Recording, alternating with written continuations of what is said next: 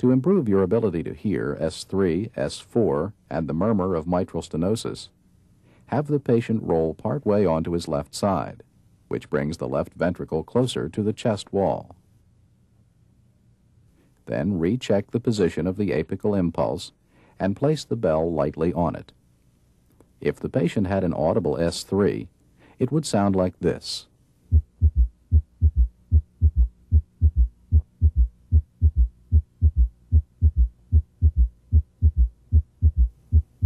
Now, notice how the third heart sound disappears when the bell is placed more firmly on the chest wall.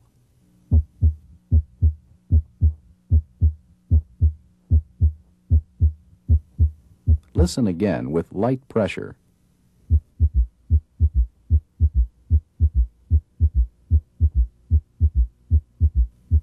With firm pressure.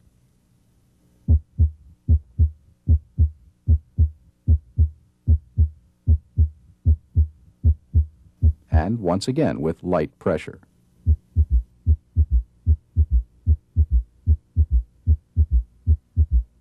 To help detect aortic murmurs, especially that of aortic regurgitation, have the patient sit up and lean forward.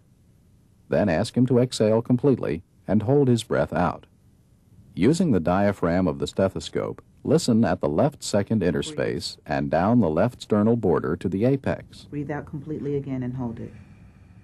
Pause periodically to allow the patient to breathe.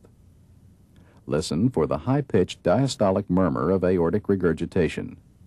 If the patient had this murmur, it would sound like this.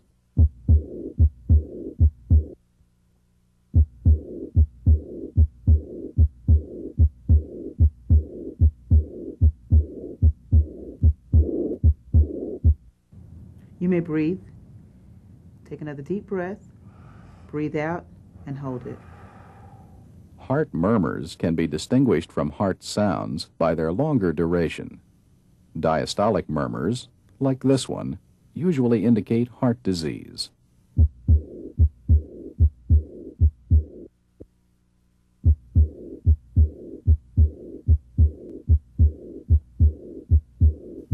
Systolic murmurs can occur in healthy people or in those with heart disease. For example, a loud mid-systolic murmur may be heard in aortic stenosis.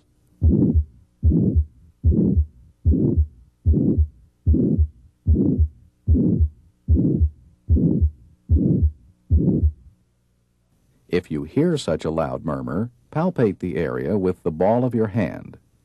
Palpable vibrations associated with a heart murmur are called a thrill.